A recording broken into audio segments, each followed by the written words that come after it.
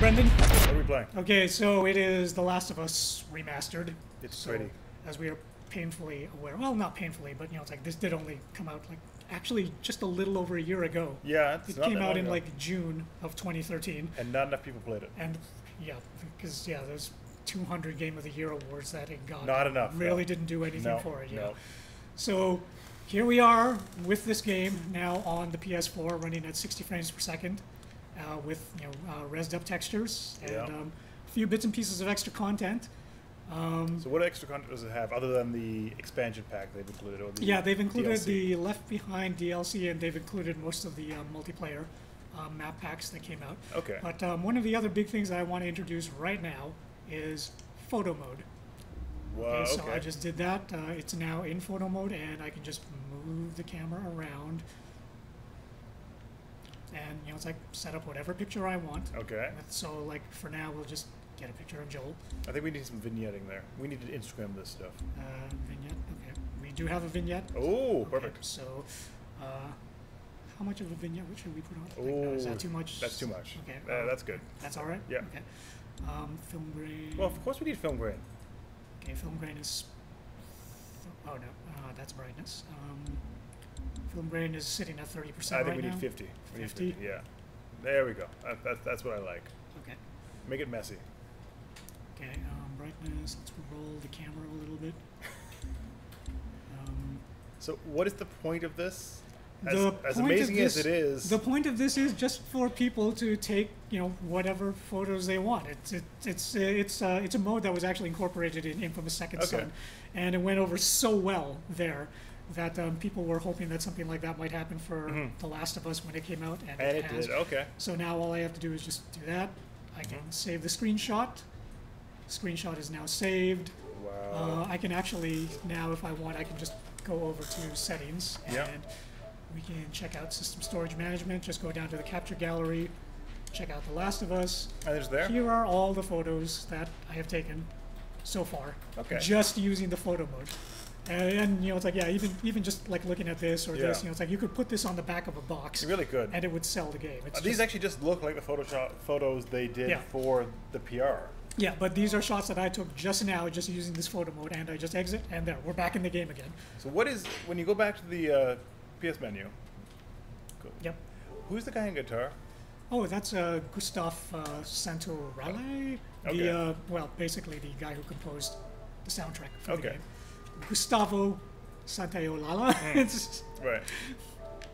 who did the amazing soundtrack, which was incredibly emotional and incredibly heartbreaking when it needed to be. It was. And also quite tense. So does the game hold up to remastering?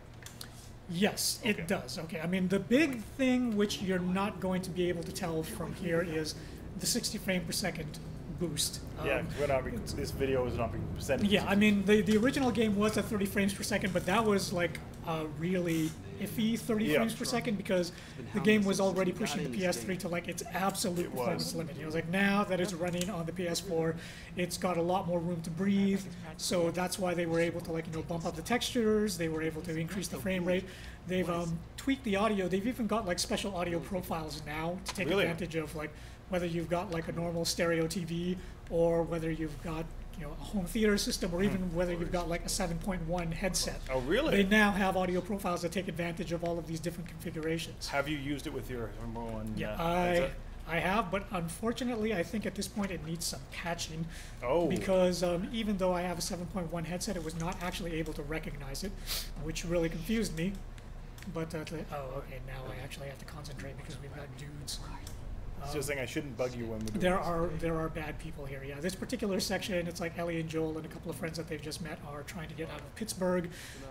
Pittsburgh has more or less been taken over by its former residents. Should we put a spoiler warning in this stuff? I don't think so because this one isn't actually revealing anything that's seriously plot heavy. It's just they're trying to get out of Pittsburgh and it's been overrun by like many bad people. Okay. So all I'm going to do is just it's like demonstrate a few of the fun things that they've got. Like that nail bomb, which is going to attract some people, I'm sure. Hey, why didn't it attract anybody? They thought that was cool. They don't worry about explosions. They walk away from explosions. So there we go. Ellie is helping, because she's actually a useful AI. You just hit that guy with a pipe, didn't you? Yes, I did. Okay. So, is this worth for people that already have played the game? Okay, if you're a fan of the game, like a big fan. Let's just say you kind of liked it. Okay, if you kind of liked it, then I would say probably no. Okay. You do not need to buy this game again if you only kind of liked But it. EB right now has a deal where if you own this game, you can trade it in and pay $25 and get this version. Yeah, but it's like if you only kind of liked it and you don't feel the need to play it again, then Yeah, but it's pretty. Like I said, it's like it is pretty, but it really depends on how much it's going to bother you to have or not have that performance boost. Right. Okay. Like for some people, they're like well, I played the story and that was enough for me, and I don't need to go through that again. Other people, it's going to really bother them if they don't have that performance and that extra added boost to performance, and they'll go, okay, I can't stand it. So even though I've played this game again. So now let me ask you. A lot of people are jumping onto the PS or PlayStation bandwagon now, PS4, and they only had Xboxes before. Do they need to buy this game? They need to buy this game. Anybody that has not played this game before absolutely should go out and buy this game immediately, because there's a reason it got 200 Game of the Year awards. And almost ours. It's so good. Well, no, I mean, it also got our Game of the Year award. It just shared the spotlight with Grand Theft Auto 5. Which is also coming out. Yeah, which is also coming out, so it's like, hey, you can buy them both twice. But so I have to say that the visuals in this game do look stunning. Like, they've really ramped up what's going on here. Like the textures are just so sharp. It's totally amazing. I mean, it's like even the pre-rendered cutscenes, which they didn't have to go ahead and do. They went in and they up-resed all of that. They bumped it up to like 60 frames per second as well. Wow. Do they actually need pre-rendered cutscenes? Why didn't they just do in-game cutscenes? Well, the pre-rendered cutscenes are actually using the in-game engine. Okay. It's just that whenever they've got like fast cuts to other environments, or whenever they just can't do. They just have like a lot of stuff happening because I've been playing this game, and I'm not going to say that it's an absolutely perfect, rock solid 60 frames per second. There have been a few very rare instances where when things get seriously busy. Okay, this is one of the pre-rendered 60 frames per second cutscenes. But yeah, there have been a few instances where in really hectic combat with a lot of stuff happening, and me throwing Molotovs left, right, and center, I've seen the frame rate drop very slightly. Right. Maybe like 50 or 45 frames per second, but nothing below 45. No, it's wait. never gone below that. Let me ask you this: because they've just announced the, is it Sam Raimi is doing the Last of Us movie? Is that who's working on it? I believe that's who's working on it. Oh, that could be an interesting. I believe that's who. Don't quote me on that, but I believe Bruce Campbell's slate is being in it as well. So I'm guessing Sam. He's not going to be Joel, is he? No. He can't be Joel. That would make me sad. Yeah, and morbidly curious. Yeah, a little bit weird. My question is, does that need to exist with the game looking this good? Because this game already almost looks like a movie.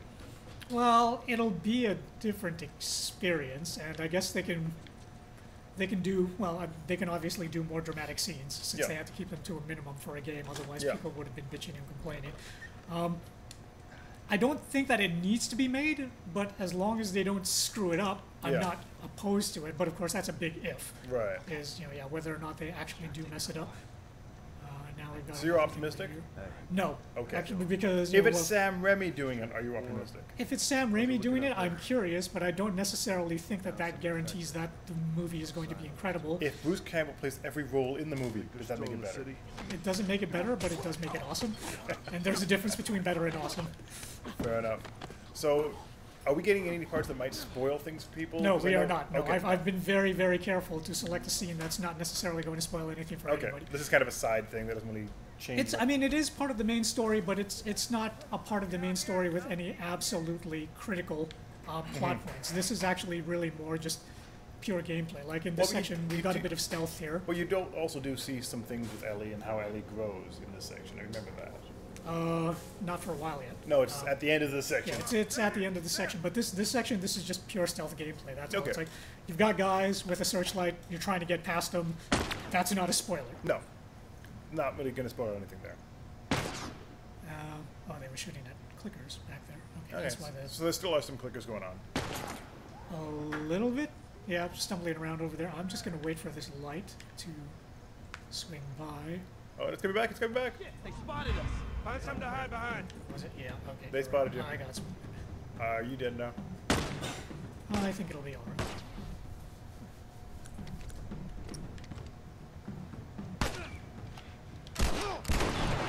And what difficulty is this set on? Right now, so as not to keep dying repeatedly, I'm playing this on normal or easy.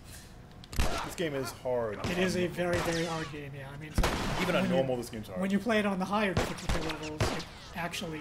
I will stop distracting you as you try to do this section, which apparently everyone on Earth wants to kill you. Watch my back. And you're on Somebody fire. threw a Molotov at me and I died anyway. Should we end it there? Yeah, maybe we should.